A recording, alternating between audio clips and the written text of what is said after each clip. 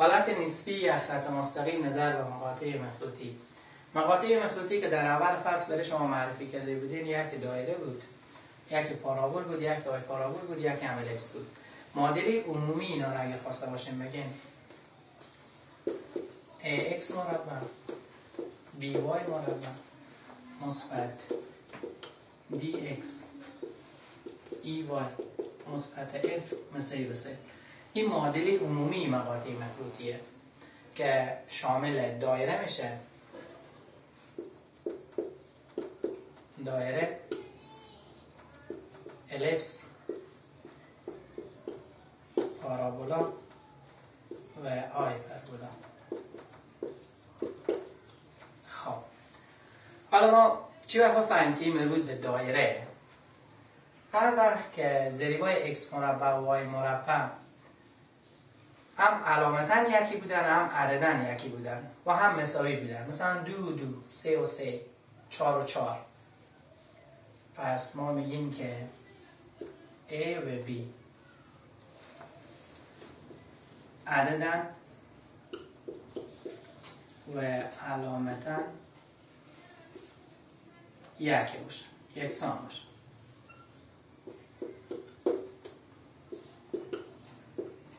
خب در الیپس عدداً خلافن، یعنی عددا اینا 1 2 1 3 1 4 1 8 عددا با هم برابر نیست، ولی علامه اینا یکیه، یعنی هر دو باید یا مثبت باشه، هر دو باید یا منفی باشه، هم علامه باشن، عدداً خلافن. در پارابول اگر a برابر به 0 باشه b باید خلاف 0 باشه، یا اگر b 0 باشه باز a باید خلاف 0 باشه. ساده تر بگم، از این دو مجهولی که ما داریم x و y یک از اینا مربع باشه، یا تنها x مربع باشه یا تنها y مربع باشه. x و y مربع همزمان در معادله پارابولا بوده نمیتونه. در آی پارابول عدداً مهم نیه، منتها علامتاً خلافن. عدداً میتونه با هم برابر باشه، میتونه برابر نباشه، ولی علامتاً خلافه، یعنی یکی اگه علامه مثبت بود یکی دیگه باید منفی باشه، اگه یکی منفی بود یکی دیگه باید مثبت باشه. حالا این خود شد معادله عمومی مقاطع مخروطی که شامل چی میشد؟ دایره و الیپس و پارابول و آی پارابول. حالا معادله خط اگه بگیم، معادله خط y مثل شده mx مثبت b. شما برای از این که حالت نسبی از این بفهمید که همین خط با مقاطع مخروطی چی حالت داره. همین مقاطع مخروطی فرضاً دایره در نظر میگیرین. حالا اگه یک دایره بریم رسم کنیم،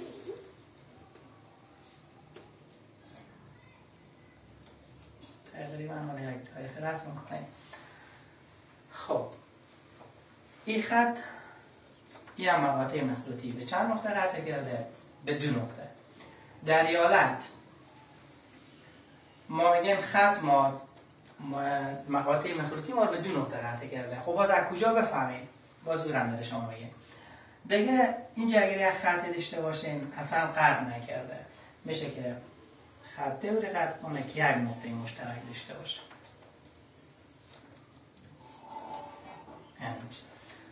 الان برای از این که شما همین حالت‌ها تشخیص بدین، من از معادله خط x از جنس y یا y از جنس x پیدا میکنین، به معادله مقاطع مخروطی تعویض میکنین.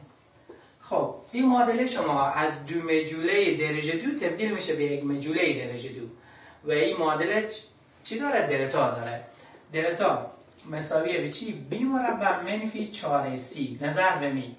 اگر همین قیمت دلتا بزرگ از 0 شد، ساعت امکان داره اتفاق بیفته، یا بزرگ از 0 میشه، یا مساوی به 0 میشه، یا کوچک از 0 میشه. اگر بزرگ از 0 شد، شما این خط مقاطع مخروطی ما به 2 نقطه قطع کرده، و اگر کوچکتر از 0 شد میگیم قطع نکرده. اگر مساوی به 0 شد میگیم در 1 نقطه قطع کرده. یا اینجا میگیم یک جذر مشترک دارن، اینجا 2 جذر مشترک دارن، اینجا جذر مشترک ندارن. مثال دایره x مربع مثبت y مربع مساوی به 9 و خط مستقیم y مساوی شده x مثبت 3 را رسم نمیده، موقعیت آن را تعیین کنیم.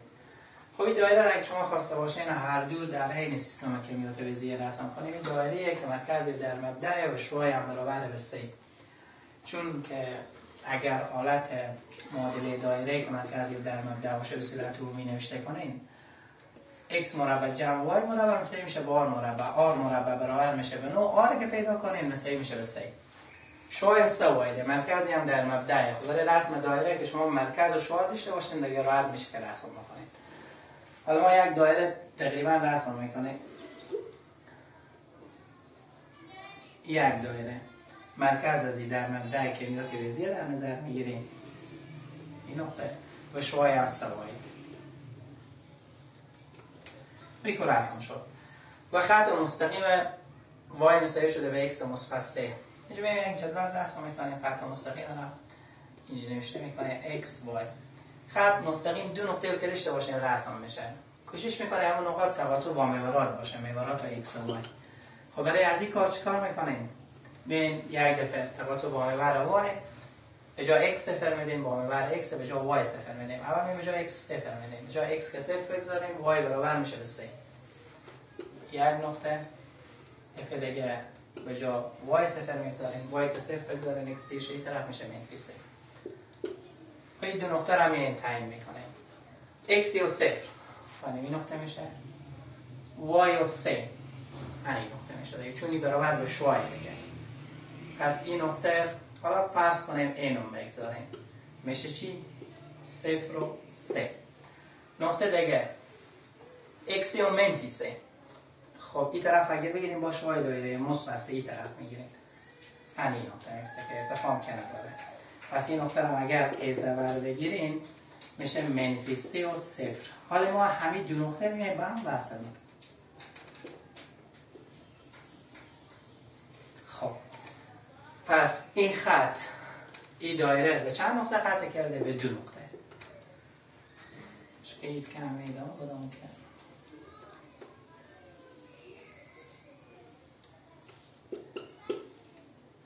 x و 0 بود. خب حالا ما اگه بریم در نظر الجبری کار بکنیم، ما گفتیم چی کار میکنیم؟ قیمت y جنس x از معادله خط میگذاریم به معادله دایره. حالا ما معادله دایره به این قسمت x مربع خودی و جمع به جای y چی میگذاریم؟ y برابر شده به x مثبت 3. x مثبت 3 کل مربع مساوی شده به 9. حالا x مربع مثبت این انکشاف میده، یک انکشاف بدیم میشه x مربع 2ab 2 ضرب x 2x ضرب 3 6x مثبت 9 3 مربع 9 منفی 9 رو اگه مثبت 9 رو اگه بیاریم این طرف میشه منفی 9 اون طرف چی مونه 0 به این خلاص میشه. یک x مربع و یک x مربع 2x مربع مثبت 6x مساوی به 0. حالا معادله رو تکرار کنیم x فاکتور میگیریم 2x مثبت 6 مساوی به 0. هر یک مساوی به 0 قرار بدین x مساوی به 0 اگه بگین x یک داخل قوس هم مساوی به 0 قرار بدین 2x مثبت 6 مساوی به 0 2x مساوی شده به 6 مثبت 6 دو بر کنیم منفی 6 اطراف رو به 2 تقسیم کنیم x از اینجا پیدا میشه منفی 3 اگه بگین x 2.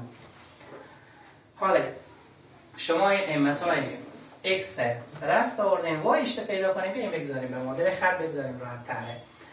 x y مساوی شده به جای x چند پیدا کردیم؟ 0 جمع 3 از اینجا y پیدا میشه 3 y پیدا میشه 3.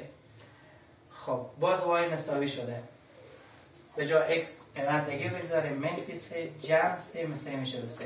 حالا اگر این x 1 گفتیم قیمت بگیم y 1 یک x 2 اینم بگیم y 2. نقاط اگر اسم اینا a بگذاریم و a زبر x رو چند پیدا کردیم؟ 0 y و 3. a زبر x رو چند پیدا کردیم؟ x رو منفی 3 y و 0. همسه کنیم نقاط هم به این شکل میشه که شما پیدا بکنید.